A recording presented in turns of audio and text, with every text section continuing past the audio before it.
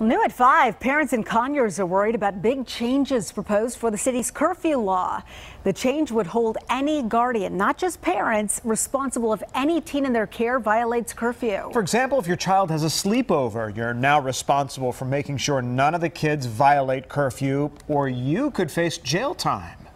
Fox 5's Portia Bruner joins us live from Rockdale County with a look at the proposed change. Portia? I can tell you, Conyers police tell me that this rule went into effect actually a few years ago when they were getting lots of complaints from businesses about kids hanging out at restaurants or running through Walmart, and in some cases getting involved in criminal activity. Parents have been penalized or can be penalized. That's been the case for years, but now they're looking at penalizing any adult whose kids get out past curfew. You have to hold community responsible for community. And Rockdale County Mother Lauren Harper supports expanding the curfew ordinance that Conyers City Council members will vote on Wednesday evening. The current ordinance only holds parents responsible for having children younger than 16 out in public past curfew.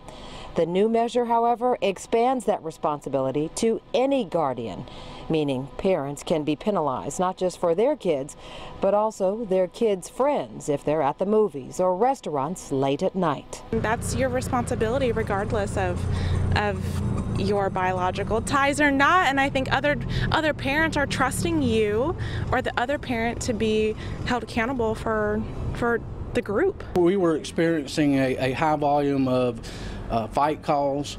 We had juveniles being robbed by other juveniles, being assaulted.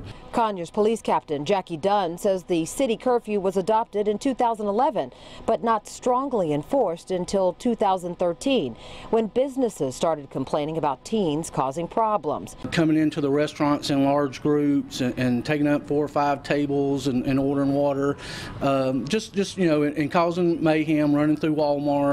He says the 911 calls about teenagers dropped once parents were cited, but he says there was one loophole. We'd try to hold the adult accountable. They were saying, oh, I let my child sleep over at so-and-so's house, and so the ordinance didn't really cover that. If we've written 70 total tickets, would be my guess in the years, that we've used it more as a tool and given out 1,000 warnings.